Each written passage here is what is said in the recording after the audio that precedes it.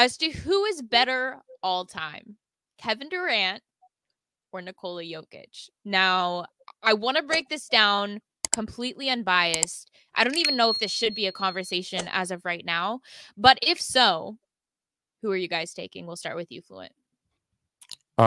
In real terms, it's too early to have that conversation. But based on Jokic's trajectory, he is going to finish his career as the better player, because he is a better. Listen, he can't score like Kevin Durant, but he can still, like, in all the different ways, but he can still score at the same level. He's not as athletic, but he's, but he's a significantly better playmaker. He's a significantly better rebounder. So as an all-around player, and if we look at, again, when it's all said and done, we're going to look at awards and accolades.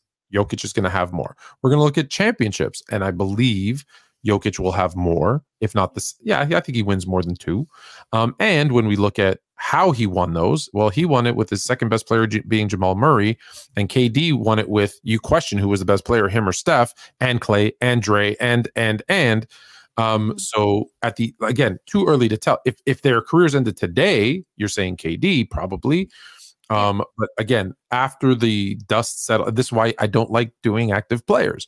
So I'll only say, based on their trajectories, I think Jokic is going to end up with the better career. Yeah, I think that's a much better question, is at the end of their careers, who's going to be better, KD or Jokic? Sorry, Jake, go ahead. I do think it's a little early right now, but I mean, if you just brought it up, if we're being nasty, I mean, KD only for these last 4 years, right? Because he's been breaking down, with the exception of this year, these last 4 years, I believe he's averaging 47 games, or something like that, like 47 games. Oh, no, I'm sorry, 34 games is what he's averaging. With that being said, he had an 11-year stretch where he missed 20. He only played he missed 2/3 of the season in those 11 years. And in those 11 years, how many of those 11 years, when we start from 2007, Tone, when he showed up until the 18-19 season, right? Until the 18-19 season, how many of those seasons would you say were elite seasons, Tone? Was every last one of them elite in those 11 years? KD? Yes. Was every last one of those 11 years elite from the minute he showed up? So 07-08, when he's in Seattle as a rook, was that an elite season? I'm gonna say no. Not elite. So he wasn't elite. So how about the 08-09 season when they moved to Oklahoma City? Is he elite that season? That's the year that they get. That's the year that they get Russ, right? They get. No. I think they get Russ. Okay, so how about 9-10? I think 9-10. Where he starts entering. Yeah. Okay, so from 9-10 until, let's say, what, 18-19? So that's what, 8 years? Yeah. 9. Yeah, so that's 8 years. Okay, so 8-9 years. So now we have Joker, who's been in the league since 15. So Joker's been in the league 9 years. Of the 9 years that Joker's been in the league, how many of those seasons has been elite? I'm gonna say probably 5. I was gonna say 5. I'll say 5. So KD has had in 11 years, and again, he started breaking down these last 4 years. This season, he's actually been really good, right? He's still been really good this season, but over the last 4 years, he's been breaking down. Those 11 seasons, I'll give you 9 of them where he was elite. So 9 elite seasons to 5 elite seasons. No, I'm gonna have to go with KD right now. But the trajectory that Joker's on, I think he's gonna win the league MVP this season. Even though I had Tatum before the season started, I think he's gonna win the league MVP this season. I think that they're the team to beat in the West. I think that they're gonna retool that roster. I don't think he's done winning championships yet. I do think that he's gonna not have another opportunity to win again. And the gravity of his championships may be more than others.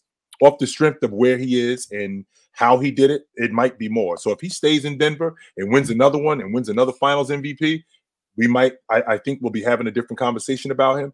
I don't think that the gap between him and KD, I don't think it's that significant, but I do think there's a gap.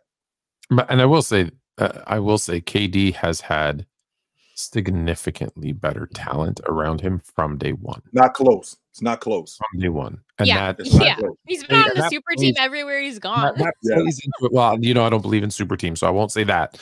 But he has always had Stacked roster. significant talent around him. And Yeah. and that's a little bit why it's tough to gauge.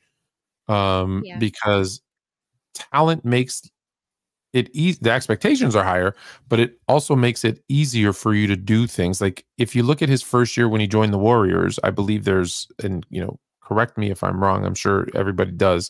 I think Steph was doubled more than any other player in the league that year. Well, they can't double both of them. So if Steph's gotten doubled more than any other player, guess who's reaping the benefits? Oh, it'd be AD. Kevin Durant. You know what I mean? So it's those types of things that it makes it hard to really gauge where he is. Don't get me wrong. He's always been an elite scorer. It's just my issue with Durant has always been, what else does he do at an elite level? And I struggle to answer that question. Okay.